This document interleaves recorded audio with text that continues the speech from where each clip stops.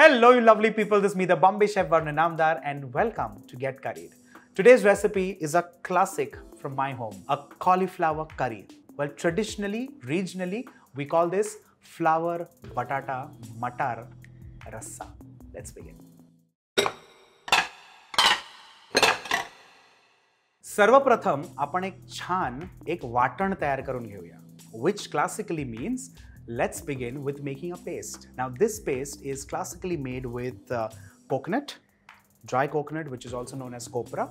I'm going to char grill it, and eventually I'm going to roast it with onions and garlic and things like that, and run that into a slightly coarser paste. Let's first begin with the copra or the coconut and char it on open flame. Well, the oil in the coconut will also ensure that this starts charring quickly and also get flavored. We keep turning this once, twice over, and that's about it. Well, traditionally, this is of course done on charcoal and in an open pit in the villages. But of course, because of constraints, we're doing this on an open flame like so. Let's move this aside. Do not overburn it. Similarly, let's char the onion from outside. While the onion is getting charred, let's quickly start cutting the coconut into pieces. Keep an eye on the onion as well.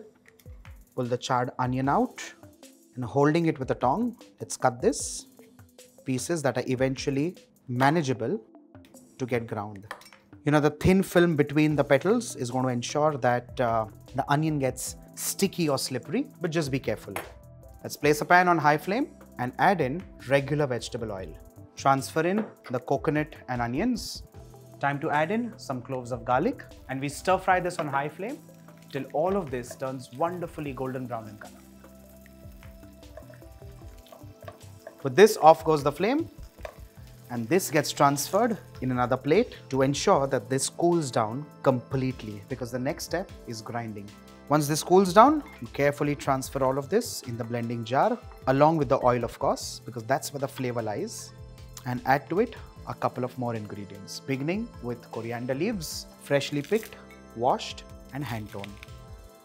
Couple of green chilies, snip this off like so. Couple of spices, beginning with red chili powder, a combination of good color and spice, garam masala powder, a touch of turmeric powder, untoasted cumin seeds. Let's cover this and grind this into a slightly coarser paste. Our watan, like I said, or coconut paste is done and ready. And as you see, it's slightly coarse. Let's now move on to the cooking process. First things first, we light the flame and add in vegetable oil. Before the oil begins to heat, let's transfer in our wet paste and allow this to cook on high flame for roughly a minute. While this is cooking, I'm also going to add in a couple of petals of kokum for that sourness in the recipe. Well, in case you cannot lay your hands on kokum, do add in a couple of cubes of tomatoes. Time to add in our vegetables, florets of cauliflower. Along with this, green peas, fresh or frozen. And along with this, wedges of potatoes.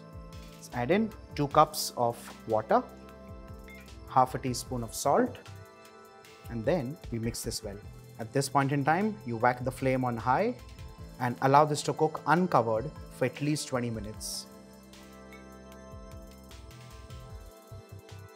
Our flour batata matar rasa, or a coconut scented cauliflower curry, is done and ready. Well, make this for your family, make this for your friends. What's important is to serve this with hot steaming rice, or if I may add, bhakri. Well, there's nothing better than bhakri, rasa bhaji and a little bit of koshimbir. This is Chef Varun Inamdar signing off. Bye for now.